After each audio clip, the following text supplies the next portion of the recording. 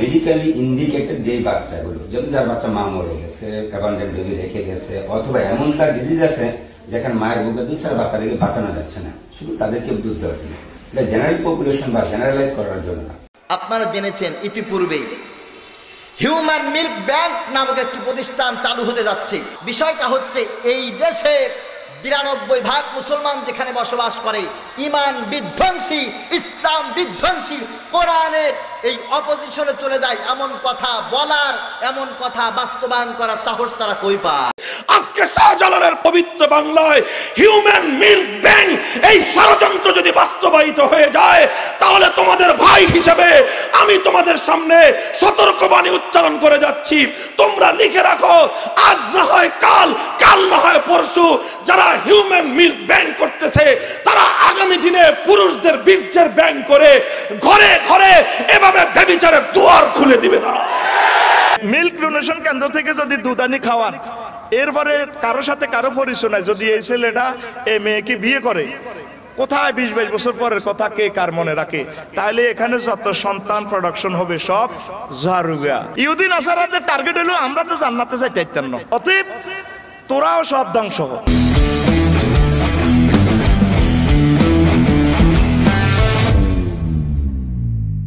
Human milk ব্যাংকের ব্যাপারে খুব একটা কন্ট্রোভার্সি গেল গত কিছুদিন ধরে। আমি গেল বললাম কারণ হচ্ছে যে এটার ব্যাপারে অনেকটা আমরা ডিসিশনে চলে আসছি যে এটার কি ফিউচার হতে যাইতেছে, ইটস নট গোয়িং ফরওয়ার্ড। তো বিষয়টা নিয়ে কথা আর আগে বলা উচিত ছিল। আমি সাধারণত সেইসব বিষয় নিয়ে কথা বলি যেসব বিষয় মানুষের লাইফকে এফেক্টেড করে, স্পেশালি নেগেটিভলি এফেক্টেড করে, বিকজ নেগেটিভলি এফেক্টেড করা মানুষের লাইফকে is not a thing, it can not happen. So যেহেতু এটা স্পেশালি মানুষের লাইফকে নেগেটিভলি এফেক্টেড করতেছে, so it's not an option for me যে এটার ব্যাপারে আমি কথা বলবো কি বলবো না, এটা নিয়ে কথা বলতেই হবে আমাদের সবাইকে। নাও দুধ মার প্রশ্নে, যে আমাদের ধর্মে যেসব মানুষদের বিয়ে করা যাবে না, যাদের সাথে বিবাহের সম্পর্ক হইতে পারবে না, এমন একজন হচ্ছে যার সাথে দুধের সম্পর্ক আছে, দুধ খাওয়ার মাধ্যমে আর কি, সেই মার কাছ থেকে দুধ শেয়ার করা। সো এই একটা আর্গুমেন্টের ভিত্তিতে পুরো জিনিসটাকে নাকচ করা হয়েছে। কিন্তু ইন্টারেস্টিং যে ব্যাপারটা হচ্ছে যে জিনিসটার মধ্যে আসলে কন্ট্রোভার্সির কিছুই নাই। কন্ট্রোভার্সিটা তৈরি হচ্ছে কেন এবং কারা তৈরি করতেছে, এটা হইতেছে বোঝার ব্যাপার।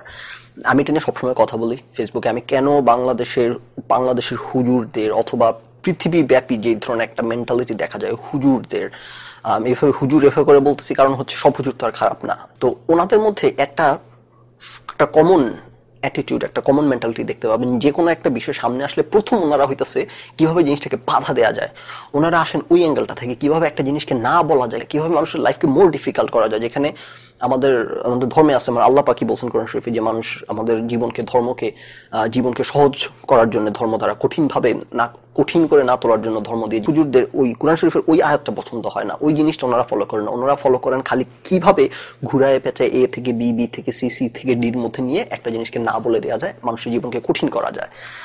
আমি আমার অভিজ্ঞতায় কখনো দেখি নাই হুজুররা খুব ফ্রেন্ডলি এমিয়েবলি অ্যাপ্রোচ করতেছে একটা ইস্যুকে, এমপ্যাথি দিয়ে মানুষের সমস্যাকে কনসিডার করে কেমনে খালি না বলা যাবে আর জটিল করে তোলা যাবে। সো ওনারা এই যে একটা সামান্য কথার ভিত্তিতে চিল্লায় খালি না না না না করে যেতেছেন, আপনারা এইটা সমস্যার সমাধান কি হইতে পারে? যে এখানে আমাদের একটা কনসার্নের জায়গা হচ্ছে দুধ মার ছেলে মেয়ে যদি বিয়ে সম্পর্কে আবদ্ধ হয়, সবাই হবে, হয়তো 100 একটা কেস থাকতে পারে, 1000 একটা, লক্ষে একটা কেস থাকতে পারে। এই ছোট একটা কেসের জন্য যেখানে এটা মানুষের কারো জীবন বাঁচানোর জন্য দুধটা একটা ম্যান্ডেটরি জিনিস, মানে আপনার এখানে তো নেট রেজাল্ট হিসাব করতে হবে যে এখানে কি পরিমাণ রিস্ক ইনভলভ এবং কি পরিমাণ বেনিফিট ইনভলভ। তার বাচ্চা মা মরে গেছে, অ্যাবান্ডেন্ট বেবি রেখে গেছে, অথবা এমন তার ডিজিজ আছে যেখানে মায়ের বুকে দুধ ছাড়া বাচ্চাটাকে বাঁচানো যাচ্ছে না, শুধু তাদেরকে দুধ দেওয়ার জন্য। রিস্ক এবং বেনিফিটের কস্ট অ্যানালাইসিস করার পর, কস্ট বেনিফিট অ্যানালাইসিস করার পর তারপর আপনারা কি রায় দিচ্ছেন, কোন দিকে যাচ্ছেন?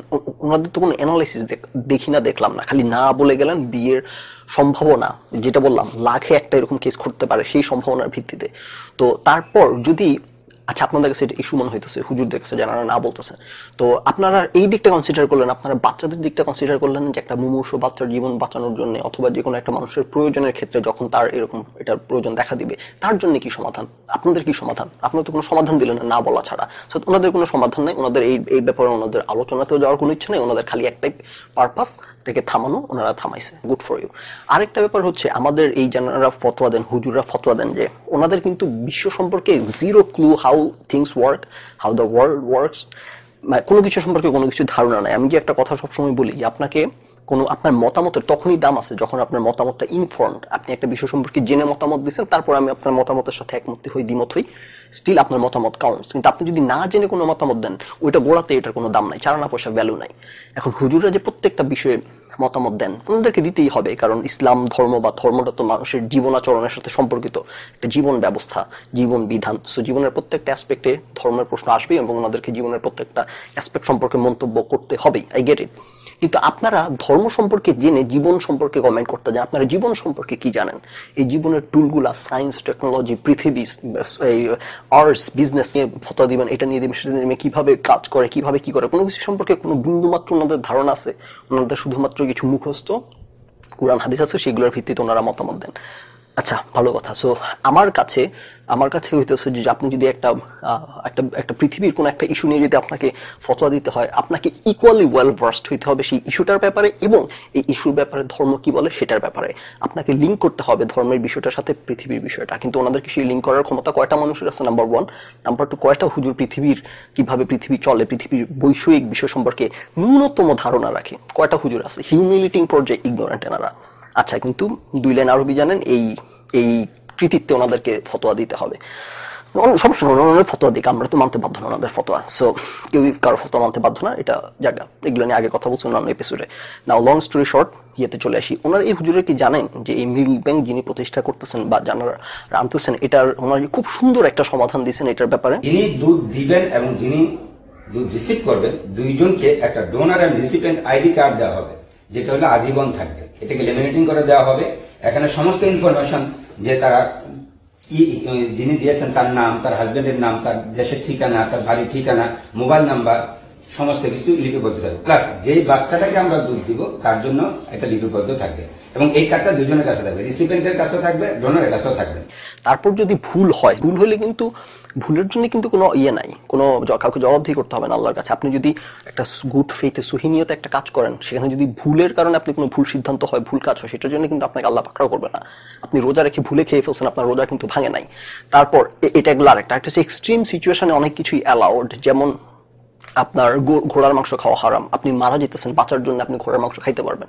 শুকরের মাংস খাওয়া হারাম, আপনি একটা এক্সট্রিম সিচুয়েশনে বাঁচার জন্য অল্প যতটুক না খাইলেই নয়, শুকরের মাংস আপনি খাইতে পারবেন। তো এখানে দুইটা বিষয়, একটা হচ্ছে এক্সট্রিম সিচুয়েশনে অনেক কিছুই অ্যালাউড, আর একটা হচ্ছে ভুল হইলে ভুলের জন্য কোনো সমস্যা নাই। কিন্তু আমাদেরকে ভুলটা মিনিমাইজ করার জন্য, ভুল জানি না হয় সেই সম্ভাবনাটাকে মিনিমাইজ করার জন্য আমরা আমাদের যা যা করণীয়, আমরা সেটার একটা গুড ফেইথে সহিনিয়তে আমরা সেটার প্রচেষ্টা চালাবো। তারপর ভুল হলে দ্যাটস ফাইন। হুজুরদের কাছে জীবনে এই ধরনের কথা শুনবেন, এই ধরনের অ্যাঙ্গেল শুনবেন, একটা সমাধানমূলক, একটা আন্ডারস্ট্যান্ডিং শুনবেন না। ওনাদের হইতেছে খালি কেমনে মানুষের জীবন নিয়ে ওনাদের কোনো কেয়ার নাই, মানুষের কষ্ট দুঃখ, মানুষের জীবনকে সহজ করা, এগুলো নিয়ে ওনাদের একটা প্র্যাকটিস আছে ওনাদের মধ্যে, এই ধরনের অন্যকে নিয়ন্ত্রণ করার একটা মানসিকতা, অন্যদেরকে নিয়ন্ত্রণ করার। কারণ এই নিয়ন্ত্রণ করার এটা হইতেছে একটা চ্যানেল, এই ইসলাম ধর্ম বা ধর্মটাকে ইউজ করা হইতেছে অন্যের উপর কর্তৃত্ব ফলানোর একটা চ্যানেল। আমি কিন্তু এই কথাগুলো কোনো বিদেশের জায়গা থেকে বলতেছি না, আমি যা দেখতেছি, যা অবজার্ভ করতেছি, আমি সেটা জাস্ট উপস্থাপন করতেছি। সো আপনি একমত হইতে পারেন, দ্বিমত হইতে পারেন, দিস ইজ মাই অবজারভেশন। জায়গা তো সেটা গেল একটা ব্যাপার, যে এটা ট্র্যাক রাখা হবে, রেকর্ড রাখা হবে। আরেকটা সমাধান যে ডাক্তার এটা পরিচালনায় আছে, উনি বললেন ওনার বক্তব্য, সেটা হচ্ছে যে শুধুমাত্র ছেলের দুধ হইতেছে ছেলের মায়ের কাছ থেকে খাওয়ানো হবে, মেয়ে বাচ্চার দুধ মেয়ে বাচ্চার মার কাছ থেকে খাওয়ানো হবে। কন্টেনারে সম্পূর্ণরূপে একটা লেবেলিং থাকবে, যিনি কে দুধটা দিয়েছেন, কত তারিখে দিয়েছেন, তার এক্সপায়ার ডেট কত, তার বেবিটা কি ছিল, মেল না ফিমেল, এইটা পর্যন্ত এখন লিপিবদ্ধ থাকবে। আমরা ইউজুয়ালি মেয়ে বাচ্চা মায়ের দুধ মেয়ে বাচ্চাকে দিব, ছেলে বাচ্চার মায়ের দুধ ছেলে বাচ্চাকে দিব, এবং এই একটা কন্টেনারে আর কোনো মায়ের দুধ আমরা রাখবো না। এবং একটা মায়ের কন্টেনার দিয়ে, একটা মায়ের দুধ দিয়ে আমরা ইউজুয়ালি চেষ্টা করবো একটা মায়ের একটা বাবুকেই দুধ খাওয়ানোর জন্য। এই জন্য যে আমাদের এখানে মিক্সিং এর চান্স নেই, আমাদের এখানে মানে আনআইডেন্টিফাইড থাকার চান্সও নাই। কারণ হচ্ছে যে প্লাস এখানে যে আমরা ডাটাগুলো দুইটা ফর্মে এখানে লিপিবদ্ধ করে রাখবো। এক, আমাদের কম্পিউটারে আমাদের সফট কপি থাকবে, আমাদের বড় ভলিউম খাতা আছে, ভলিউম খাতাতে সমস্ত কিছু, ওনার নাম, ঠিকানা, তার আইডি নাম্বার সহ যাবতীয় সবকিছু থাকবে। কেউ যদি আগামী 50 বছর পরে ওইটা জানতে চান যে কার ছিল, আমরা একটু জানতে চাই, সেটা জানার এখানে সুযোগ থাকবে। অতএব এখানে কোনো আইডেন্টিটি নিয়ে কোনো কনফিউশন তৈরি হওয়ার সুযোগ আল্লাহর রহমতে নেই। তাইলে তো আর ছেলে মেয়ে ভুলে বিয়ে হয়ে যাওয়ার এই ইস্যু, এখানে তো একটা মাত্র ইস্যু হুজুরদের, যে ভুল ক্রমে যদি 1 লাখে একটা কেস কখনো হয় যে যেই মার দুধ খাইছে বাচ্চা সেই মার ছেলের সাথে একই মার দুধ খাইছে এমন কোনো মেয়ে বাংলা সিনেমার মতো অলৌকিকভাবে কাকতালীয়ভাবে বিয়ে হয়ে গেছে, এরকম 1 লাখে একটা কেস হইতে পারে? এইটার বেসিসে তো ওনারা বন্ধ করতেছেন। আমি বলতেছি না যে এটা কোনো বেসিস নাই, এটা কোনো সিরিয়াস কোনো ব্যাপার না, অবশ্যই সিরিয়াস ব্যাপার। একটা কেস ঘটার সম্ভাবনা থাকলে সেটাকে অ্যাড্রেস করতে হবে। কিন্তু আমি বলতেছি, যেটা বললাম, কস্ট বেনিফিট অ্যানালাইসিসের তো কোনো ব্যাপার দেখি না। যেখানে একটা বাচ্চার জীবন বাঁচানোর প্রশ্ন, সেখানে এরকম একটা খুবই সামান্য ফ্র্যাকশন একটা ঘটনা ঘটার সম্ভাবনায় ওনারা এত বড় করে তুলতেছেন, অথচ সেইখানে জীবন বাঁচানোর প্রশ্ন যেখানে প্রতিদিন হয়তো বিভিন্ন বাচ্চাকে দুধ খাওয়ানো লাগবে, ওটার কোনো গুরুত্ব আমাদের কাছে নাই। তারপর কি নিয়ে বিতর্ক? তারপর কেন এই জিনিসটা বন্ধ করা হলো, উদ্যোগটা বন্ধ করা, এত সুন্দর চমৎকার একটা উদ্যোগ কেন বন্ধ করা হলো, এবং জীবন মানে লাইফ সেভিং একটা উদ্যোগ কেন বন্ধ করা হলো, কিসের বেসিসে বন্ধ করা হলো? যে হুজুরে এই কথাগুলো বলে বেড়াইতেছেন, ওনারা কি আদৌ এই সমস্যাটা নিজেরা সমাধান করার চেষ্টা করছেন? নাম্বার 1। নাম্বার 2, ওনারা যারা উদ্যোগ নিয়েছে, ওনারা যে একটা সমস্যা অলরেডি সমাধান দিয়ে রাখছে, সেই সমাধানটা সম্পর্কে ন্যূনতম ধারণা ওনারা রাখেন? আমি প্রিটি কনফিডেন্ট আপনি এই যে হুজুররা যারা এগুলো করে বেড়াইতেছেন ওনাদেরকে জিজ্ঞেস করেন যে আপনি কি জানেন এই মিল্ক ব্যাংক যারা করতেছেন ওনাদের পলিসিগুলো কিভাবে করে জিনিসটাকে কন্ডাক্ট করা হবে? কিচ্ছু জানে না, নো ক্লু, জিরো ক্লু, কোনো কিছু সম্পর্কে ওনারা জানে না। ওনাদের পৃথিবীতে সবচাইতে ইগনোরেন্ট হইতেছে এই হুজুর সম্প্রদায়।